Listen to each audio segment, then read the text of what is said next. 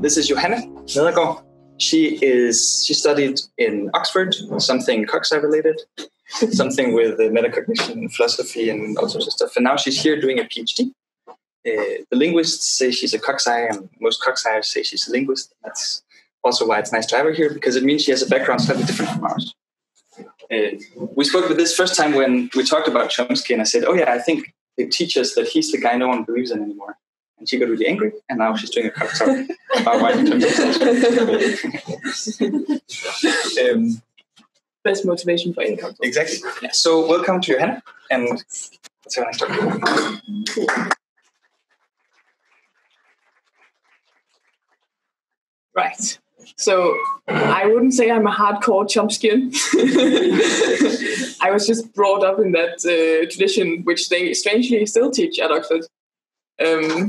But I just think since he is one of the founding fathers of cognitive science, regardless of what Christian Tulin will tell you, it's important to understand what he actually said and why it's not always as stupid as people say it is. Also, people in the English faculty over here still believe everything he says.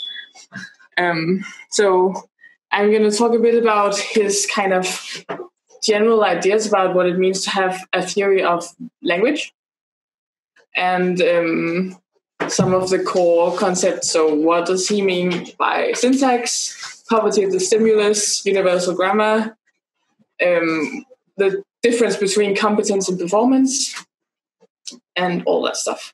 And it's going to be a kind of whirlwind tour. I'm going to try to cover more than 60 years of research in 45 minutes.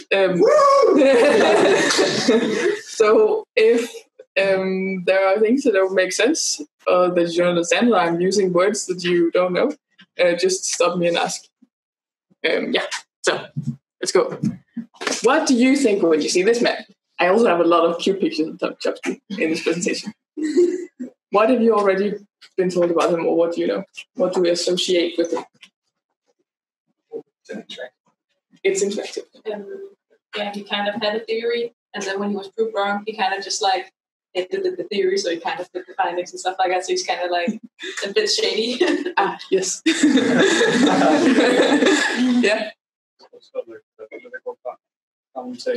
Yeah. In modern times. Yeah. Actually, most people in political theory don't know that he's a linguist as well. And the other way around. But he's like a world-renowned scholar in both of these fields, which is also a reason why you should respect him. Yeah. Huh? Innate. Oh, yeah. Yes. So he's very famous for his theory that language is innate, which is what most people disagree strongly with. Kind of on a related note, he thinks that language is way more important for cognition than it probably is. Shots fired. Yeah. That was a really important contribution, actually, in the 1950s, but we'll get to that in a second. Right, so that's fun. I think he has a lot of very beautiful ideas, and he writes very convincingly. You're always reading his things, and you're like, yes, you're completely right. And then you think about it for a bit, and you're like, wait, you have no empirical evidence. Yeah, so for example, this, I think, is a nice quote.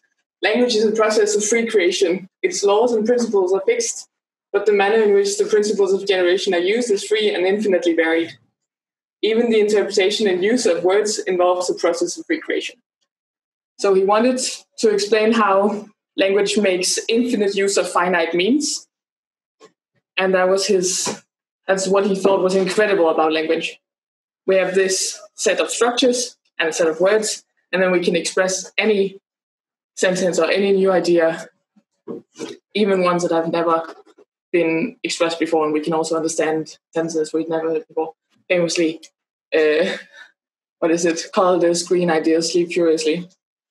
We recognize as a well-formed sentence, but it doesn't make sense. So at the very beginning, in 19 1959, Chomsky, who is still alive, wrote a very scathing review of B.F. Skinner's verbal behavior. B.F. Skinner was a very famous behaviorist who had done a lot of experiments on rats and pigeons. And then he thought, I have a theory of human language now. And he wrote a book about it, explaining language in terms of stimulus and response patterns. And back then, behaviorism was the shit. So they were just like, whatever goes on in the mind, we can't know. So we won't say anything about that. We can only know what goes in and what comes out. So he tried to explain language like this, and Chomsky was not pleased. I have some golden quotes from this review. So here he quotes Skinner, who writes, if we are shown a prized work of art and exclaim beautiful, the speed and energy of the response will not be lost on the owner. And then Chomsky says, basically, why would you expect someone to say beautiful in a louder and more high-pitched way the more beautiful something is? So if you see something really beautiful, you go, beautiful, beautiful, beautiful. And that's the kind of very simple stimulus response mapping that Chomsky says Skinner believes in. Obviously, he's also very mean to Skinner. He was not quite this stupid. But as he says, it may be equally effective to look at the picture silently, long delay, and then murmur beautiful in a soft, low-pitched voice. By definition, very low response strength. This was basically the start of the cognitive revolution. It was all great. He's also this quote adds a bit more nuance to what we usually think Chomsky thinks. So usually we would say he doesn't really believe in statistical learning or whatever. You can't learn language from the environment or from stimuli. But he actually says here that the remarkable capacity of the child to generalize, hypothesize, and process information in a variety of very special and apparently highly complex ways which we cannot yet describe or begin to understand. That's also really important. So he has always said there are some things that are innate and there are some things that we get from the environment, and the job of the linguist is kind of to delineate the things that are innate to all humans. He never said most of it is innate or most of it comes from the environment. And then the last one here, this follows on from something Skinner said about how you can only respond to things from past experience. So he says, it would appear to follow from this description that a speaker will not respond properly to the command, your money or your life, unless he has a past history of being killed. Yeah, this entire review is amazing. So that's how it all started. And then in cognitive science, they kind of turned the whole cognitive science program inward a bit more. They were like, oh, maybe the human mind is an information processing machine, and maybe we should try to characterize the rules by which we convert input to output instead of just describing what comes in and what comes out. So for Chomsky, a theory of language should be observationally adequate, which means it should be able to enumerate all the data points. This is kind of analogous to overfitting. So you just describe everything you see, but you have no system to it. And an even better theory should be descriptively adequate. This is why you have rules that explain the data. So generalizations about language, what regularizations about language. So the plural rule in English, for example, if it's observationally adequate, we just say horses means plural horse, ducks means plural duck, etc. We just have all the plural forms. But if it's descriptively adequate, you have a rule that says add s or add es. And then the last and best level is explanatorily adequate, which means that we should be able to explain why language is the way it is and not in any other way. So this is where the whole innate language comes in. So he wants to explain what it is that all humans are born with, that mean that all languages have similar structures. And that's universal grammar, the kind of research program that tries to find all these universal structures. Also, another idea that I think is very cool is that syntax and language in general is supposed to be like a window into the human mind. So if we can characterize the representations that language gives us for cognition, we can understand how humans are information processing machines.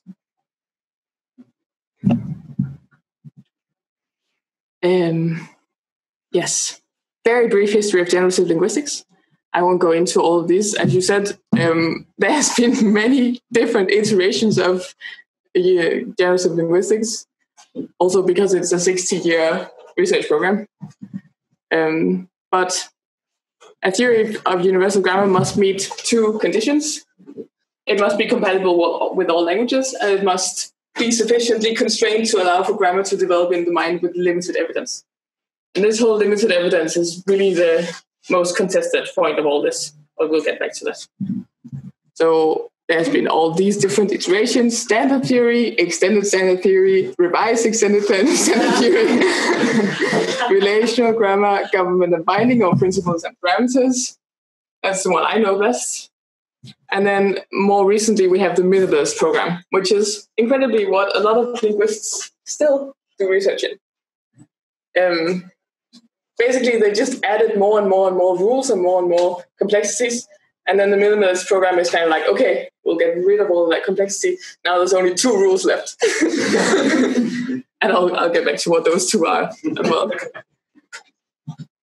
Yes, so syntax. Chomsky says there are many things you can't explain without reference to underlying structure. So you can't, language is not just a linear progression. For example, how does the man is happy become is the man happy? You have to move the verb to the front. So we would also expect, if we formed a rule about this, we would say, take the first verb, move it to the front, now it's a question. But that doesn't work with how does the man who is tall is happy. If we just moved the first verb to the front, that would be, is the man who tall is happy? Which is not a well-formed English sentence, in case you didn't know. So we need something to explain that it's not actually that is, it's the is of the main clause that needs to get to the front. So, is the man who is tall happy? There's some hierarchical structure here. Sentences embedded within other sentences, and that's a really important part of generative linguistics. Things move around, and things are in hierarchies.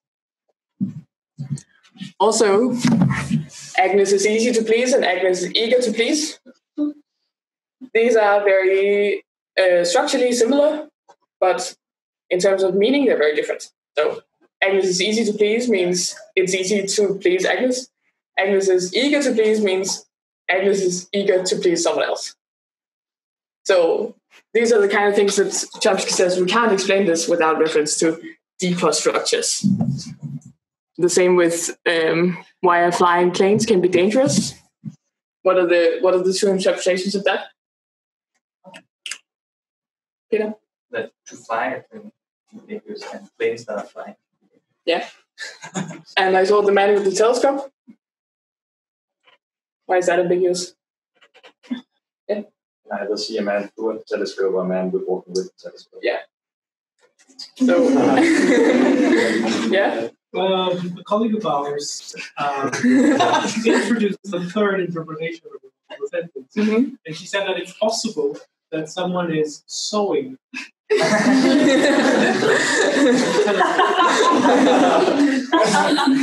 that case, you have 3 degrees. Yeah. And therefore, you either sewing something using someone using it, or you're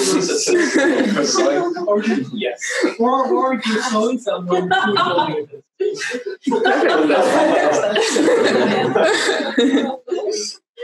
Incredible. So this is also a really nice diagram, I think. So basically, Chomsky works with competence and performance. Competence is the kind of system in your mind that generates well-formed sentences, and performance is whatever you spew out in terms of language, which might be, well, you're constrained in terms of memory and attention and all these things. So everything you can generate or understand in your head is not everything that's out there, because we have other constraints. So basically, this is what the evidence we have. This is the evidence we could have. And then, yes. We need a theory of language that explains only some of it and not all of it. Shouldn't overgeneralize. I have a question about that. Yeah. So the performance, did I understand correctly that that's all the stuff that we do say, but it's not well-formed language or whatever? Well, what's the exclusion there? Yeah, it's stuff that's not generated by the I language, by your mind. Well, we say... So like, let's say gestures is part of the language system, whatever. Yeah. I know this is a different... I don't think... I don't think you would say they were. But what kind of stuff is it? Grammatically ill-formed sentences. Okay, that we still say. Yeah. Like when we say half a sentence and stuff, you know what I mean. Yeah, exactly. So those are not considered part of the language? No. Then, okay. No.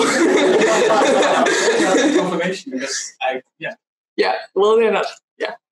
He wants to study the ideal speaker here in a homogeneous speech community. Everyone speaks exactly the same, and nobody ever makes mistakes. Yeah. Reasonable. Yeah, right? Yes. It really exists out there in the real world. Did you have a question? Yeah, I just also like to say the examples of being a speaker, doing a talk. I think, like, I have this experience that I have something to say, and then I get confused with all the words and use the wrong instead of the better fitting one. So I can totally see this difference. Yeah. But so is there a defense to this attack or whatever? Like, because this just seems like, well, whatever.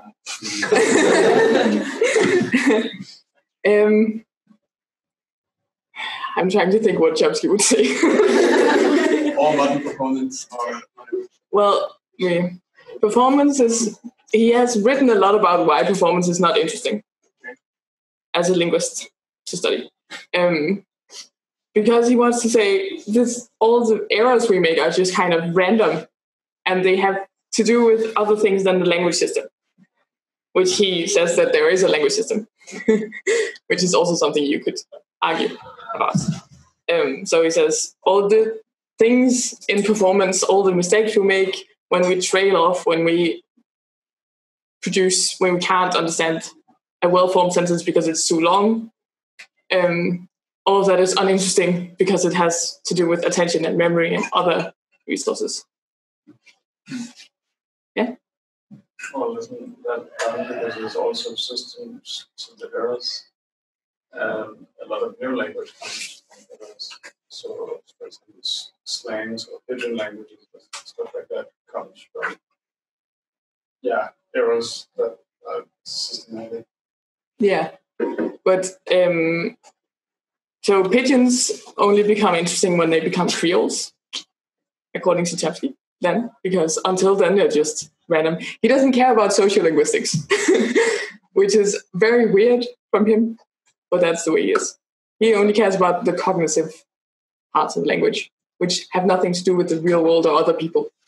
And also not about it does make sense that if you're linguistic and how your language is in your mind, you don't care if you can't say it probably because you're interrupted. Yeah.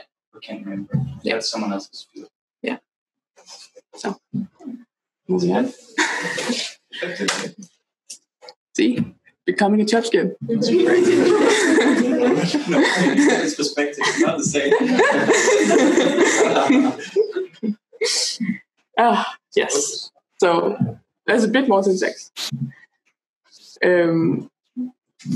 As you can see, originally there was deep structure, and then it becomes separate structure via some transformations.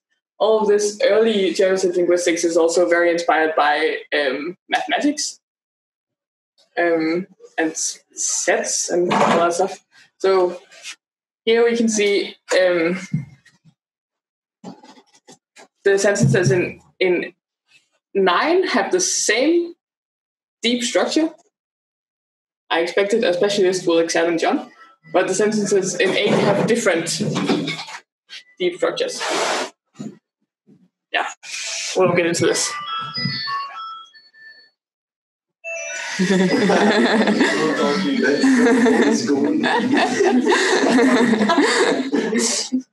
Right. Is that they have the same meaning? Yeah. Yes. Yeah. Like what you wanted to say is the same thing. Yeah. And it came out in different ways. Yeah. And even though they look like they have the same sentence structures, like 8I and 9I look like they have the same sentence structure, but they don't actually.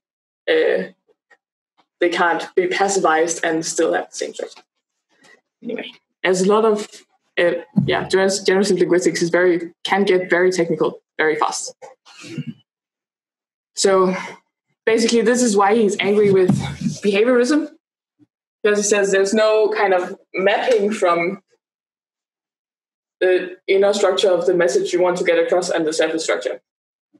You just get an input, and then something happens, and you produce an output.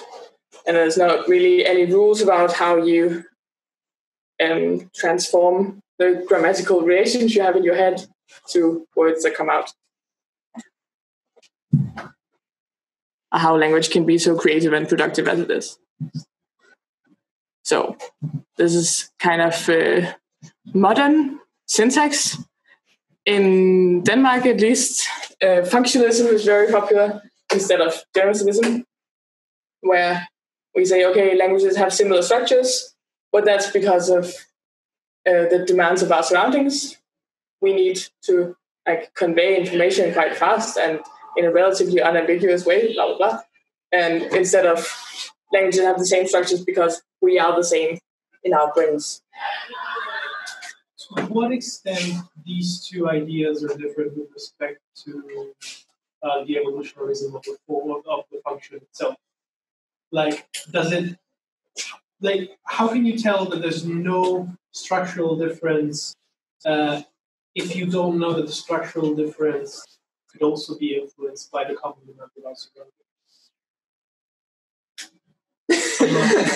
I'm not sure I understand.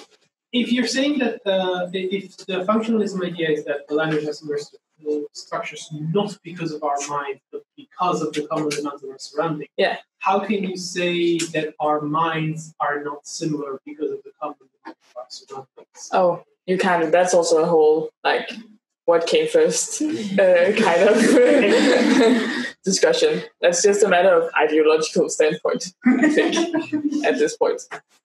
Well, all current languages stem from earlier languages, because we also have to trace back from, we're gaining and losing features over time, and languages don't form. So that's fair. However, I think Chomsky is very interested in the self-rules and sign languages. Yeah. It's interesting that he defines the field that he needs to study the ideal speaker, and at the same time he says that it evolves, so the language evolves because of environmental demands. No, he doesn't think that. Functionalism is not Chomsky. Not Chomsky. No. Okay. Sorry, that wasn't true. These are different branches of syntax now. Yeah. But as I said before, in minimalism, everything has been stripped away apart from move alpha and merge. These are the only two rules that are left. Move alpha means move anything anywhere. And merge is put two things together and they become one thing. like what? Drink and water are two separate words, but if you put them together, they make a verb phrase, drink water. And that can be put in the same positions as just drink, usually. So there's a head of that phrase, which is string. And move alpha is not as silly as I just made it sound, because they kind of shifted the focus from having rules about where things move around in syntax, like the "is the man who is told is happy" example, to kind of you can move a constituent, that is a word or many words that belong together, anywhere, but there are a lot of constraints. And our job is to characterize these constraints. How that's different from rules, I'll let you think about that. Is there still this idea in this French field, whatever, that this set of rules about language, that's a more efficient way, maybe, or a precise way of describing ways to manipulate language? Does this also map onto cognition? Yes, I think. Okay. They're very, especially merge, I think, they're very like, this is a key component of human cognition. We can put things together and treat them as whole new things. And it's hierarchical as well. Yeah. And then everything apart from those two things is something weirder. But those are the Yeah. And you have, so in the old kind of principles and parameters version, you have principles, which are what these would be. We have merge, we have hierarchical structure, and then parameters is all the ways that languages differ. And you have kind of like a switch in your head that says, okay, in this language you can drop subjects and it's still grammatical. So as soon as you are exposed to some input, you think, oh, right, I'm in this kind of language now. But the switches are innate. Yes.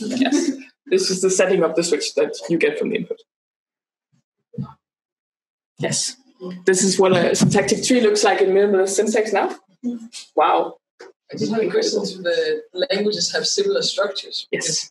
For example, like a language like Mandarin, where they don't really, as far as I know, they're very different from Danish or like English. So like how do we argue? You said something about parameters, but how do you argue that Mandarin, who might not, like, I think they don't use like pronoun, like they don't use tempus, like they don't use time. So they just say, I eat yesterday. And I just don't know how that fits. Like how would you argue that that's similar to anything? Yeah. They still have merge. They still have, yeah. So I guess that's the point, that there's some very general things that all languages have. And yes, parameters were different. But it's a huge problem for generative linguistics that they focus so much on English. Okay. And I don't even know how large a majority of everything, all the work that's been done has been done in English. And it doesn't generalize well, unsurprisingly, to things like Mandarin or Greenlandic, which I have done some research on. But that's for a different talk.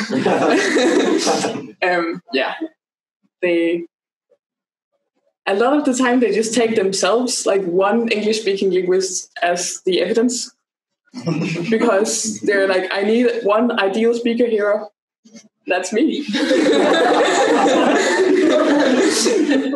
And then they just think like, is this a grammatical sentence? No. Is this a grammatical sentence? Yes. There must be a rule there somewhere. Yeah. So, but yes, things like move, alpha, and merge, you can also find in Greenlandic and Chinese or Mandarin. So it's the job of generative linguists to find these things that you can actually find in all languages, including sign languages for that matter. So how do they look at these rules? Is it that if a sentence is right, or what sentence you can generate? So is it I can combine things and get a sentence, and this sentence is right? Yeah. Or is it I have a sentence and it is combined from this? So is it like bottom up or top down? They judge it by whether the sentence is grammatical or not, or if it's right or not, which is also problematic. Because as we talked about before, languages change, so things that might not have been grammatical before are now. And that's not really something we take into account all the time. Yeah. I don't get why people use sign languages as evidence anyway, because they're formed by, for example, like home sign languages are formed by parents who can hear parents. But home sign is like pigeons. But also organized sign language. languages as well. But they are guided by spoken languages to begin with. The real sign languages also have structure. Yeah, hierarchical structure. But aren't they also guided by the written language? Not necessarily that they mirror it, but they know about all the concepts to begin with. There's someone shaking his head behind you. No. As a matter of fact, it doesn't look like that. It's the most popular example, I think, is the one of Australia. I think, correct me if I'm wrong. Nicaragua? The popular example is the Australian Sign Language, the one where there was no sign in school. Yeah, that's the Nicaraguan Sign Language. Yeah, that's the one. Yeah, in Nicaragua, where they collected deaf children and then suddenly... However, it was not imposed from above. The actual sign language was still developed by people spoken. Yeah, well, but I guess it was also developed by parents who could hear and speak. But it wasn't developed by the parents. Well, no, but in collaboration, so they can bring in elements. But that's the same discussion with Creoles, right? They also have elements from the languages that they are made up of. Yeah. But they have a lot of structure and rules that don't necessarily come from the parent languages. And it's the same with sign languages. So you have some elements from the spoken languages or the written languages or the home sign, but you can't explain all the structure that emerges in those just from the bits and pieces of the other ones. No, but if you look for evidence that all languages have these features, and then if you go look for sign languages, that of course they can keep the features from languages of the sign language, because you also can communicate in spoken language. Maybe I'll say that there will also be time for discussion. Yeah. At the end, if it's longer discussions about specific. Yeah. Shall we? Do you have a question, Ranka, or should we? It's just coming back to the switch hypothesis. So I feel that in that case, mother tongue is a special case. Kind of, I feel like, at least based on my experiences, like Hungarian is quite different from English and German and Danish, other languages I know. But I don't experience this, okay, now I'm talking on this. Like maybe I experience it like switching between like English, German, and Danish. But when I switch back to my mother tongue, I don't experience this, okay, so these are now the rules. So no, but you have very clear intuitions about when it's wrong, right? Yeah. Like, is the man who's tall is happy? There's a very clear feeling that that's wrong. And that's what you have in your native language usually. Okay. And that's the main evidence that generative linguists use, intuition. Yeah. Grammatical intuition. Okay. So it's not necessarily like an explicit. No. Okay. No. It's never been explicit rules that you know and you can put into words. Yeah. Yes. And which is why linguists shouldn't use themselves as subjects. Okay. We're gonna. Did you say we had 15 minutes left? Okay. So, poverty of the stimulus is a reference to Chomsky's argument that we can't learn full language with the poor evidence that we get when we are children, babies. And back in 1981, Jerry Fodor, who you might also be familiar with, was very excited about the poverty of the stimulus argument. It is the existence proof for the possibility of a cognitive science. And it is quite possibly the only important result in the field to date. Yeah. Fodor, who is also controversial now. But yeah. Chomsky says the primary linguistic data are insufficient because you can never, it's just a small sample of all the sentences that you could hear, and you don't reliably hear sentences that falsify the hypotheses you would form about what's grammatical in the language. So again, he didn't really cite any empirical evidence for this. He just said they never hear the kind of sentences that they need to falsify the hypotheses. And then obviously someone else tried to figure out whether they did. So this all rests on the idea that you don't get the right kind of input to infer linguistic structure. So it must already be in the brain. So Pollum and Schultz famously tried to actually look in databases of child-directed language to see if they could find evidence that you would need to falsify a hypothesis about what's grammatical or not. So, for example, Chomsky said, children learn the order of it may have been raining, so which order do we put these modal verbs in? Without seeing enough examples. And they look at the data and they see, oh, look, there's all these examples that you could use to generalize this rule. And again, anaphoric 1. So James has a blue bike, but Anna doesn't have one, is a correct sentence. But James has a blue bike, but Anna doesn't have a green. Not a correct sentence. And that's because of the constituent structure. But Chomsky said you can't infer that that's the kind of hierarchical structure we have in this case without, you never see examples of James has a blue bike, but Anna doesn't have a green. So you could never understand that would be a wrong sentence. But again, they find examples where you could infer this. And finally, as we talked about before, is the man who is sitting in the corner happy? Again, auxiliary fronting. There are examples of this. So as soon as you start to actually look, and this data set that they looked through in 2002 was not that big. So if you actually look through some of the databases you have now, you would find way more examples. Universal grammar. Whenever universal grammar is criticized, or people find something in X language that is not included in universal grammar, generative linguists just tend to say, well, okay, we'll expand universal grammar then to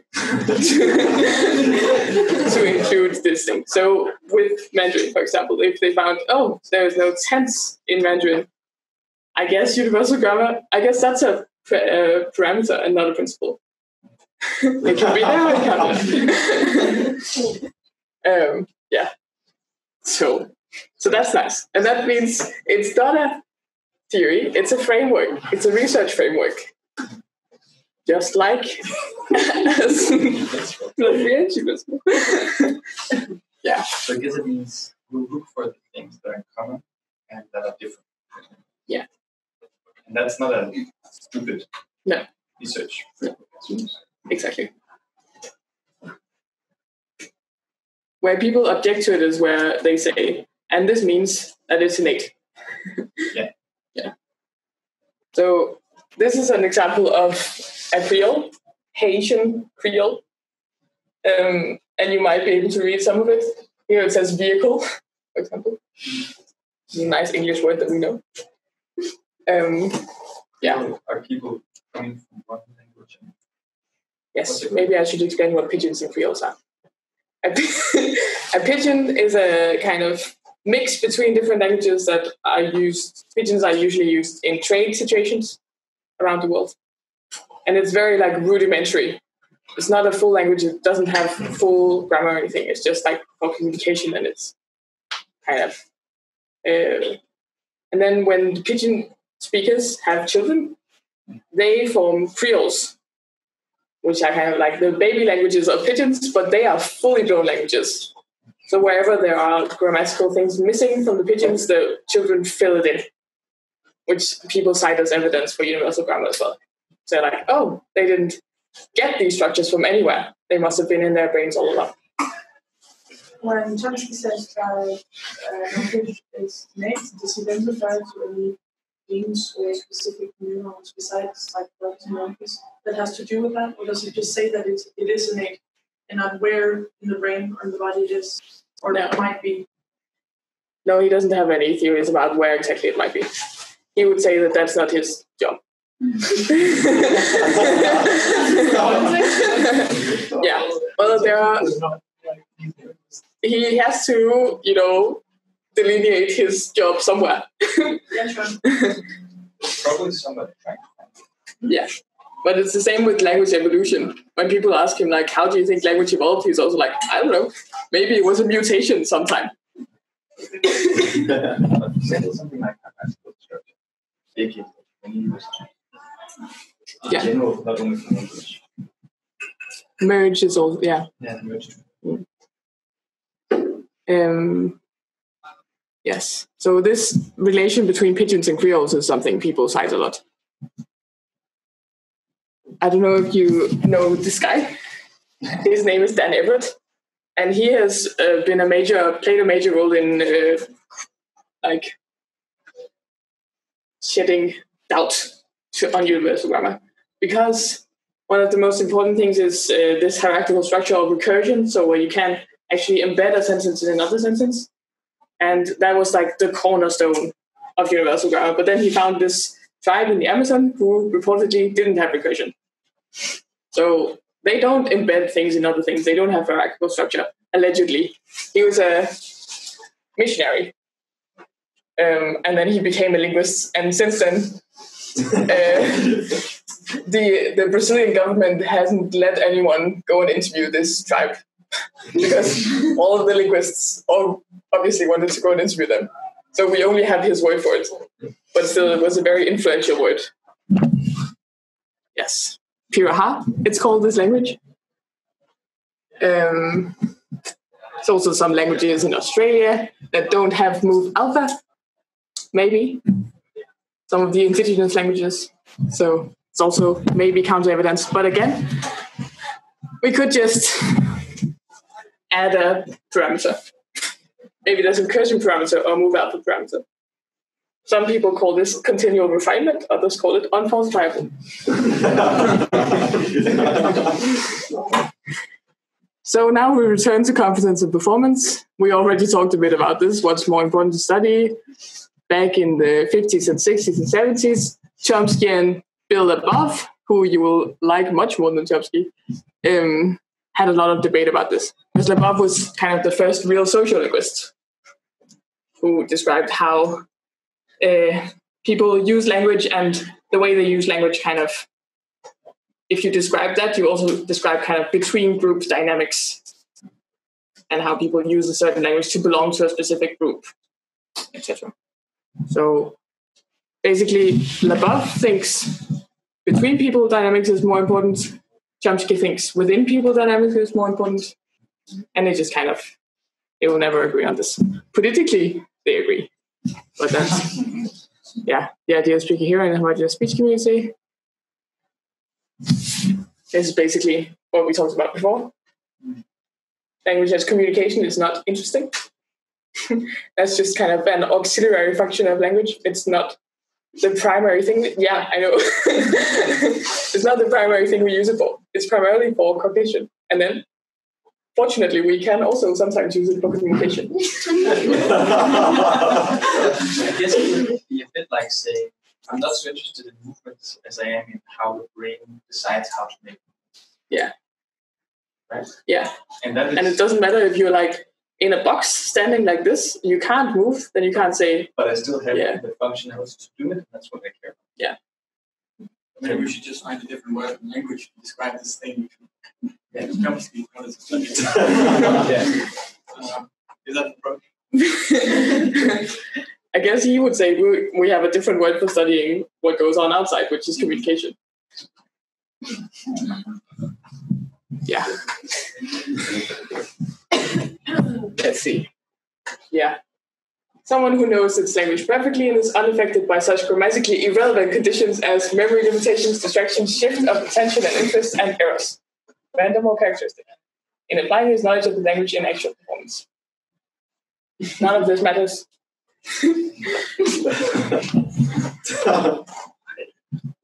Hi. And this is Bill Above, who is also still alive. Isn't that amazing? Oh, yes. The end. Now that you've all been converted to Chomskyanism. No, I hope you have a bit more of a fuller picture of what he's actually trying to say and why and where he comes from. Because I would like to end by saying that he was one of the founding fathers of cognitive science.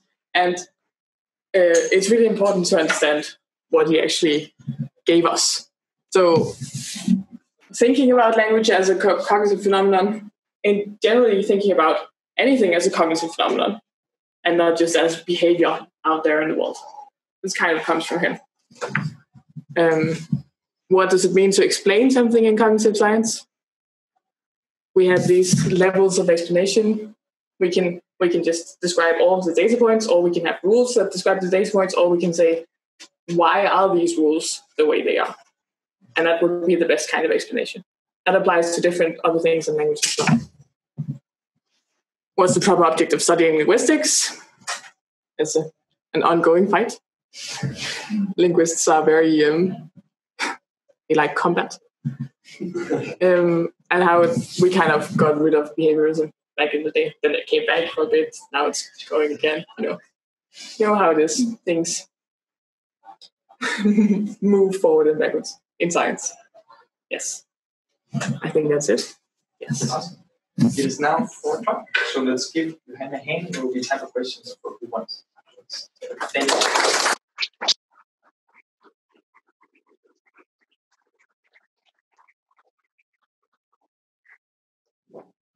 So it's for back. If anyone wants to speak, they can go. Otherwise,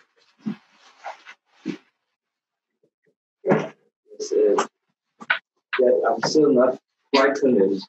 Why would you study, like, what is the kind of main argument for studying language instead of, like, as a like, special thing, instead of as, like, a general cognitive phenomenon, like, say, studying pattern recognition, how that's the kind of create language instead of science, but studying languages with special things that creates everything else?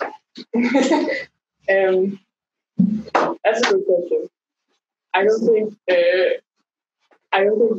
actually there would be a good argument for reading language as a special thing, but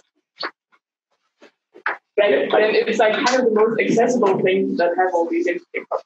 I get why we do it as language, because otherwise we wouldn't have a job. But like, but you want to actually try to do science. I think Chomsky would say, look at language. It's so, we're making infinite use of finite means. It's so creative, it's so productive. How we have no examples of other things that happen. No examples of other things that are so accessible, where you can just ask people about them and they can't put the rules into words, but they can use them. And it's an amazing ability, blah, blah, blah. I think he was just interested in this. And he was like, I understand this. I can describe this with mathematical rules. Yes. Now is the linguist that kind of combats it? Yeah. And I was thinking his political opinions are very anti-war. Do you think there's a correlation between the iterations of a theory and then him becoming less and less prone to war? No. But I think, as we talked about before, he's written a book called What Kind of Creatures Are We?, where he tries to combine his political theories and his linguistic theories and his science, philosophy of science theories, and to one big theory. That's a great book. Difficult to read. But yeah, I don't think he's just always been like a social anarchist. I can actually, to that book, there's a fun part. The first 20 pages is another guy trying to explain what's about to come. He's summing up the whole book before it's actually, just because this is going to be a wild ride. Chomsky is really good at sweeping statements, as you've seen in some of the quotes. He's like, this is how it is. And yes, no evidence. Yeah. How about filler words? So words you use to make sure understandings come across. So a lot of languages are built upon that you actually need to speak them, and then when you speak them, information is lost. So the redundancy in information in languages. What would Chomsky think about that? Is that not part of the innate language you have? Or insofar as it's not structure dependent, I don't think you would say it's part of the language. Or you say filler words or that kind of thing. Interaction, conversation, interaction. Yeah. I don't think you would, because it belongs to the social domain, and it's kind of an information processing bottleneck that causes this. It's not about your language competence. So it should basically just be binary. It would be the ideal language, the fastest way to communicate. Yeah. There's evidence that inner speech, for example, doesn't use all these rules. That it's very low effort, and it actually removes a lot of filler words and or not necessarily filler words, but all the grammatical syntactic. Yeah. So what is the response to that? That should be the purpose of language, to be like the thing that you do. I think there's a difference between inner. Well, it's hard to explain, but there's a difference between inner speech and inner language. So inner speech you would have like vocalized in your head, and in that case, you're right. It's kind of condensed. You don't have all these grammatical filler things, or you just have concept. It doesn't take as long to think a sentence as it takes to say it. But inner language is more like the structure of language that we need. So these merge and hierarchical structure and that kind of stuff. So those are two separate things. Yeah, so it's a theory of linguistic cognition. Yeah. I get for one brief question and one brief answer. Yeah, it's just really hard for me to understand a reason that separates behavior from cognition. Yeah. And I was thinking that maybe if I compare it like decision making, there's like normative decision making and descriptive. So can I also think about this like as it is like linguistically, socially? Yeah. Like yeah. How we should do it. Yeah. Okay. For sure. Okay, cool. We have biologists caring about muscles and arms. We have neuroscientists caring about how the brain makes it. That's too difficult. Yeah. Okay, other people in the room, so we'll have to get out. But thank you, Johanne. Thanks a lot.